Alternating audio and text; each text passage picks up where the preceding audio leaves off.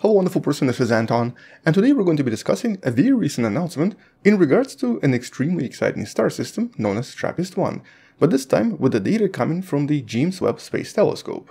Because after months and months of analysis, the scientists finally have a confirmation. A confirmation in regards to one of the planets in the TRAPPIST-1 system, but in this case, maybe a somewhat negative or somewhat sad confirmation. It looks like at least one of these 7 planets, terrestrial planets, definitely does not have any atmosphere. And definitely seems to be a somewhat barren world, potentially very similar to Mercury, and very different from what the scientists were hoping to find. Very different from a terrestrial planet like Earth, or maybe at least like Venus. And so in this video, let's discuss some of the details of this discovery and what this means for the future of astronomy and the future discoveries coming from the James Webb, but also future discoveries coming from very similar planets. But I guess first, a very quick reminder. So a few years ago, one of the biggest announcements coming out of NASA was the discovery of a 7-planet star system approximately 40 light years away from us. But in this case, what made this particular star system really exciting is the fact that all of these planets seem to be terrestrial. Not so different from planet Earth in terms of mass, size, and density as well. And this implied one thing. It implied that at least some of these planets, maybe 1, 2, or even 3, could potentially host conditions necessary for life to evolve. Especially because at least 3 of these planets were located far enough from the star itself where technically liquid water could exist. The region we often refer to as the habitable zone. And since the original discovery, this particular star system became a prime candidate for trying to figure out whether these types of stars would actually be perfect for a potential discovery of a habitable Earth-like planet. Mostly because these types of stars, known as M-type stars, also known as red dwarfs, are extremely common in our galaxy. There are approximately 10 times more of these types of stars compared to G-type stars like our Sun. And on top of this, they also have a very high chance to have terrestrial planets, or essentially planets that are somewhat rocky, potentially Earth-sized, and thus have a high chance to have liquid water, with current analysis suggesting that the M-type stars are approximately twice as likely to contain terrestrial planets compared to even a Sun-like star, which basically means that about 95% of all Earth-sized rocky planets might be around a red dwarf. And since this particular red dwarf was discovered to have 7 planets in 7 different regions around the star, this literally became the prime candidate to try to understand all of this. But as of today, due to the lack of observations, most of the analysis so far has been kind of mathematical. If we go back a few years, there are actually videos on the channel almost contradicting themselves. Some studies suggested that there is a high chance to have liquid water, and thus a potentially high chance to even maybe have life of some sorts, but other studies would suggest the opposite. These planets would be kind of barren and potentially contain nothing. Not even the atmosphere.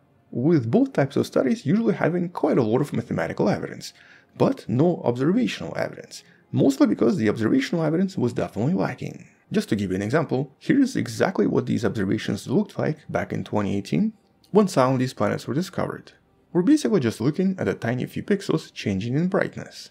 And so to try to improve this, the star system was chosen as one of the first candidates for the James Webb Space Telescope. It actually did some initial observations back in June-July of 2022, and we also discussed some of the initial analysis and some of the initial discoveries in one of the previous videos from a few months ago. But it wasn't until this paper that you can find in the description below that we finally have a definitive confirmation of TRAPPIST-1b, the closest planet to the star that definitely receives more heat than Venus, but a lot less heat than Mercury. And since in the solar system, Venus contains an extremely thick atmosphere, yet Mercury contains none, trying to figure out what's happening around this planet was a somewhat important mystery to solve. Would it be more like Mercury, or would it be more like Venus? And because it was also much closer to the star, it was also a lot easier to study. Here's actually what one of the previous models of this planet looked like, with a lot of scientists assuming that it probably does have a very thick atmosphere like Venus. And if it had a thick atmosphere, it would then be possible to study the atmosphere directly by looking at all of the light passing in front of the atmosphere during these twilight periods that you see right here.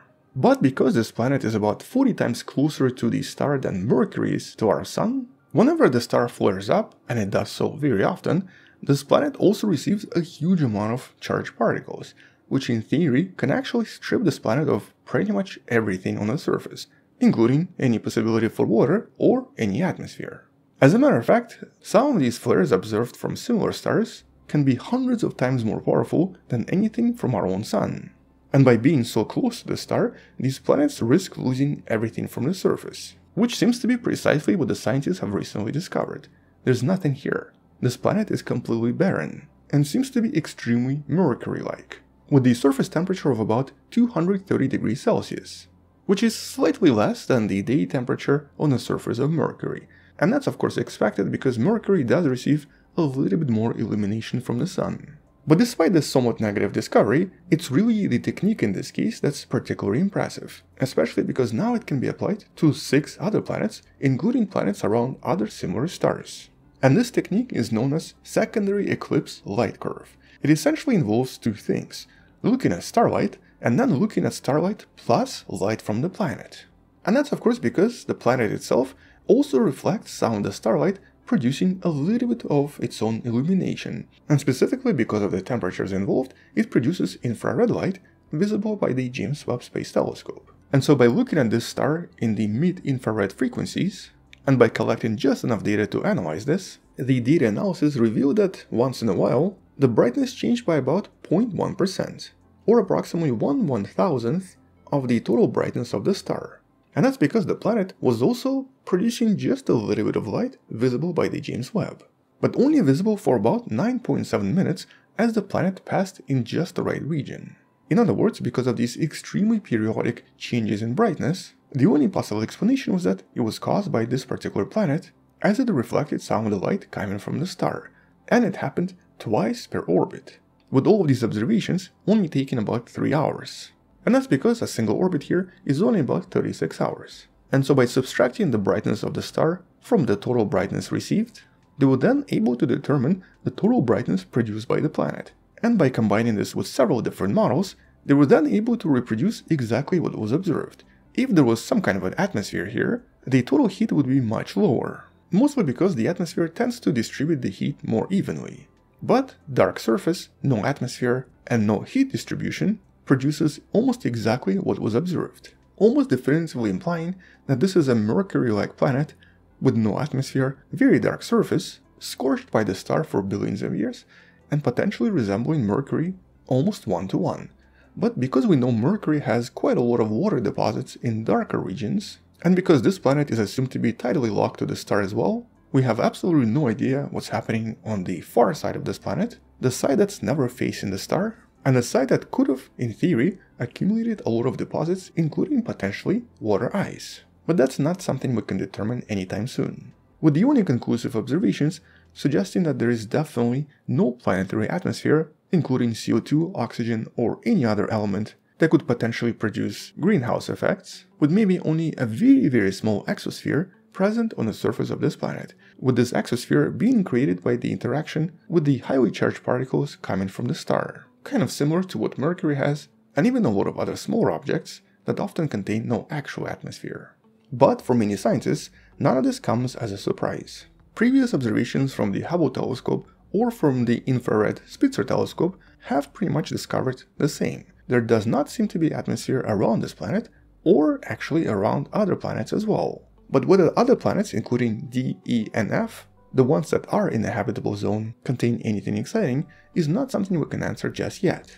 Nevertheless, this is a major breakthrough for the ability of James Webb to directly gather information about terrestrial planets orbiting red dwarfs.